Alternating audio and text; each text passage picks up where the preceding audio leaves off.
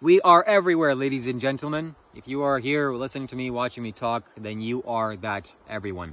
Or you are we, okay? So there are spiritual beings all around the world, all around the earth, all around the globe. And this is very needed because more and more spiritual beings are incarnating. Not everyone is a spiritual being, by the way. Some people are on a spiritual path, but some people really chose to come here to incarnate here with a special DNA, from various other places in the galaxy, in the universe, to establish a safe environment here for the planet Earth. So if you're watching me, you're probably one of them. And yeah, we're around the globe. So wherever you are, you're needed there. If you're in Germany, congratulations, good job. You need to stay there. Or if you're in Switzerland or Mexico or China or India or Coimbatore, wherever you are. Or in New Zealand. I'm in New Zealand. So take up charge of this action in your life and learn to consecrate things. Learn to channel your energy into stones and objects and energize them with your own frequency.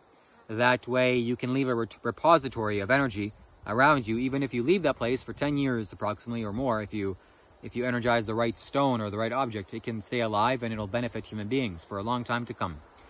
And also this what needs to happen to the entire planet. The planet needs to become consecrated. It's time to do that. Human beings need to live in consecrated spaces. And it's very, very important for us to learn the technologies of making this happen. And to make this happen eventually and ultimately. So I made this title a long time ago, We Are Everywhere. I'm not sure what I meant by this, but it's an energetic title, so let's explore this.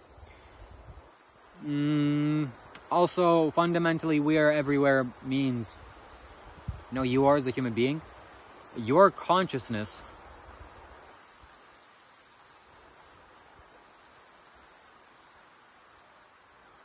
your mind can be everywhere. It can be in everything, and it is in everything, because you don't have a separate mind per se, or whatever. I don't know how this inner technology works to the deepest level. These are just words. But whatever it is that's experiencing, it is also in the tree. It is also in this camera. It is also in this hat. So you can take a look at any part of the universe from any angle, from any kind of location. So in essence, you are everything. You are everyone. And this reminds me of Sadhguru's enlightenment experience. He said he came to this little mountain or this little hill in his city in, wherever he's from, and Chamudi Hill. He sat down on this particular rock and he closed his eyes. He thought it was 2 minutes, but he woke up and it was 4 hours. And when he woke up, he felt like everything was him. Or what it was him was spread all over the place. So it wasn't just him in this little physical casing, but him was the trees and the rock and the tears and the sky and the sun and everything. So that's a physical reality. That's actually what's happening here. Yet your senses are limited. So your senses have to become expanded for you to be able to perceive this. And my senses are subtly expanding into this. I can see this like gently. I have a hint of this, like my consciousness or the consciousness or consciousness is inside of a tree. It's inside of a log, it's inside of a plant or grass or earth, it's everything. And everything is me. I have no right to, take anything from them or to damage life in any way. And, I'm just here participating in this life. I have a small part of this creation. I've kind of absorbed a small little casing of consciousness, and I'm able to experience my sensations in this physical body. But the sensations can be expanded outwards. I can expand my sensations to the grass over there. And if the grass were to get cut, I would feel it. It's not very pleasant or nice. So don't damage life, ladies and gentlemen. Don't damage life as best as you can. Life doesn't need to be damaged, shouldn't be damaged. It's very wrong and false to damage life or to hurt life. Only when you know at a principle that what you're going to do is going to be beneficial for all of life. The damage that you're going to cause now is going to be somehow better. Then okay, good job. Like for example, you can't say this for meat, by the way. Because it's maybe if you're starving, okay, that's something can be said about that, but still I wouldn't do that. You can eat plants. You can eat plants, and that's naturally what nature has designed human beings to eat.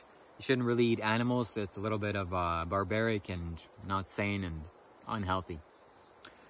So looking at this physical place right now where I'm sitting in, I have a little Mercury lingam place in front of me. I'll show you. So that's I'm fairly certain it will be here pretty much for the rest of the time that I'm here. It's a nice energetic spot to place it in, and that's what I've done. And there's lots of grass here, so it's not really conducive for sitting and meditating. Also, there's cow poop, so cows are grazing here. I'm glad that they were. I want to see some cows. I want to feed them some carrots. I want to pet them. I want to make videos with cows. Oh my God, it's gonna be such a rewarding experience in my life. I really hope that happens. So this grass needs to be cut, and I will cut this grass eventually, inevitably. And even though I'm going to destroy and damage life, the outcome, the consequences are going to be much more favorable for life in general, for human beings.